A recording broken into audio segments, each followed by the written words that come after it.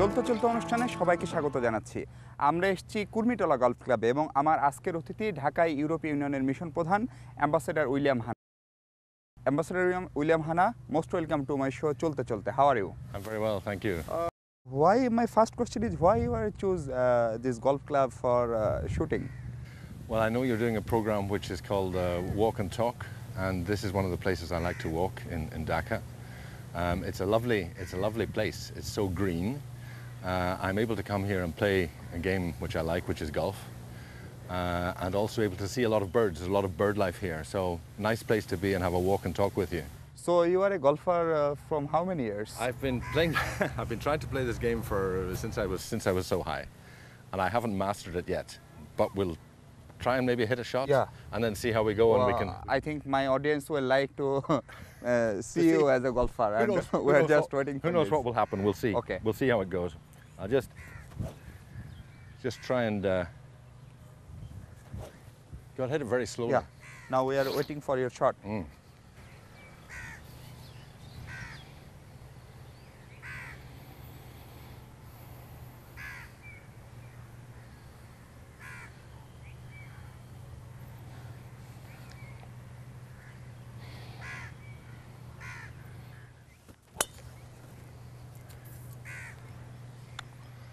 Wow.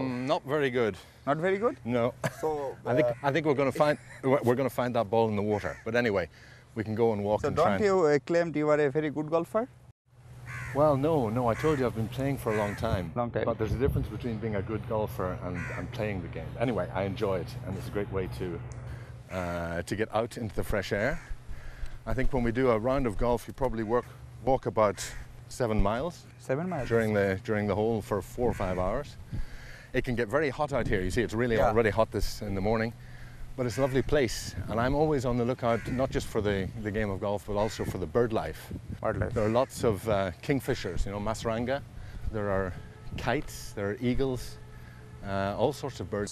So you love the nature very much. Yes. It's anything that's green like this reminds me of home, my home country, which is is Ireland, which is a very green country. Where we have lots of golf courses. And we've also got some good golfers in Ireland. So I want to hear from you about your childhood, about Ireland, about when you were very little, that story. Well, one of the things I remember when I'm going around playing golf is that my father used to play with me. So he used to take me out when I was 8 or 9 years old.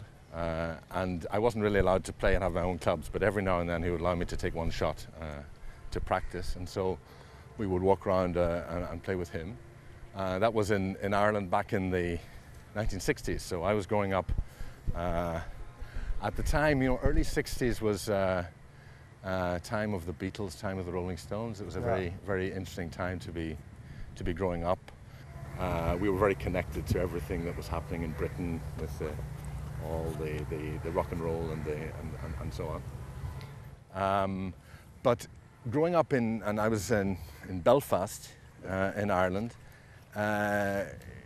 one thing that happened when I was about 13, 14, we came to 67, 68. That was a very troubled time. You're too young to remember. Yeah. But at that time there was a lot happening in the world. There was the Vietnam War, there was civil rights was the big theme. And 68 was the students in Paris were rioting, things were happening all over the world. And it came to Ireland as well. It came to Belfast, the desire for civil rights. And so I began to realize that the country I was growing up in, which seemed very pleasant and so on, actually was a divided country. There were divisions, and there were some people who were privileged and others who were less privileged. So it was a time, 13, 14, beginning to question what was happening and why was it happening and why was there. Things were very peaceful up until about 68, 69, and then we had the beginning of rioting. People were demanding their civil rights, and then more violence. And people, I think, know the story of Northern Ireland, and it actually got to a stage in the early 70s of a lot of violence, a lot of people being killed in the streets of Belfast, bombs going off. This is just about the time we get to 71, 72 when we hear about Bangladesh. Yeah. But when we're hearing about Bangladesh and it's George Harrison Yeah, that's and Ravi Shankar and so on, and learning about this faraway place called Bangladesh, in our country there was a lot going on as well. So it was a time of a lot of change, a lot of conflict. So you got a chance from your very childhood to know about the people's right. Yeah. I think well, it was a question also of beginning to question, what is received, because we were being told one version of history, learning one version of history at school, but not all history was being taught. So we had some good teachers who were teaching us to think a little bit to ask questions about why things were happening. And for me, definitely, it was the first time when I had to ask myself a little bit whether everything I've been told is right or wrong, and what is truth and where is history. So that I think was an interesting time, and for me, perhaps the most when I understood it best was when I actually left Belfast and I was studying French. That is in which year?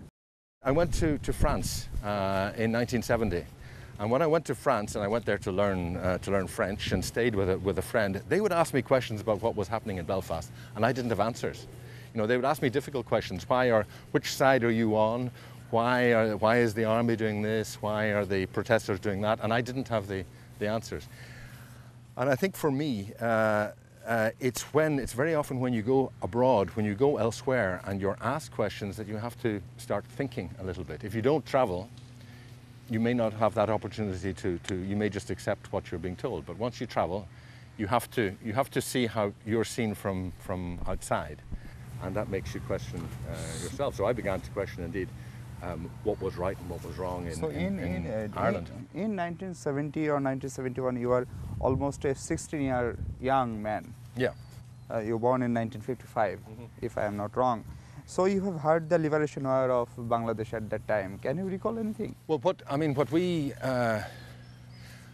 we knew about India, we knew about the partition in 1947, and I family who'd been in India, so I knew a little bit about that. But I think the first time we hear about Bangladesh is indeed 71, the concert, Harrison and Ravi Shankar, and that's when we first heard about what was going on, and then reports came through. But in those days, there wasn't so much instant reporting. I mean, there wasn't CNN. There were just some reporters sending back, but sometimes the reports were coming in long afterwards. But we got the picture of what was happening, and the picture was one of great suffering, and then of famine and of the refugees leaving the country, and it was linked also to other conflicts that were happening elsewhere in the world. So it was we were a long way away, but there was a feeling, I suppose, of solidarity.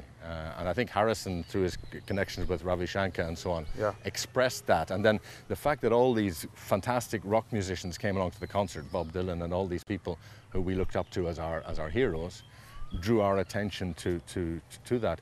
And later on, that idea that a rock musician would draw attention of the world to a problem was picked up by a couple of Irish musicians. Geldof, Geldof did it in the 1980s with what was happening in Ethiopia, and of course Bono later. So there is a sort of tradition of our heroes, the people we look up to, then getting involved in politics and political issues and drawing the attention of people to what's happening in the world. I want to know about your student life, especially your university life.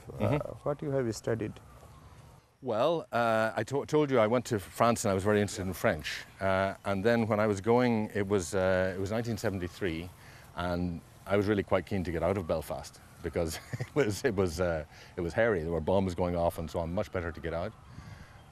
And I wanted to go to Edinburgh in Scotland, not far away but Edinburgh's a lovely place, and I wanted to go there. My father had been at Edinburgh, so I thought that would be an ambition to go there to study French. But then I thought to myself, it's not enough to just study a language, because if you study a language, you might be able to speak the language, but what would you do later? And 1973 was the year that there was the first enlargement of the European Union. What we called at the time the common market of the 6 countries expanded to include Britain and Ireland and Denmark. So I thought I might as well study something about the European Union. And there was a course in Edinburgh There were only 5 of us who took it, but I said, I'll maybe study that course. It might give me a job later on in life. Excellent. So we have to take a short break.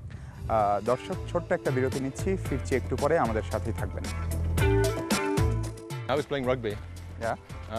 And that day, and we'd done very badly in rugby. We'd lost a match. And she came up and asked me to dance, and I said yes. Good decision.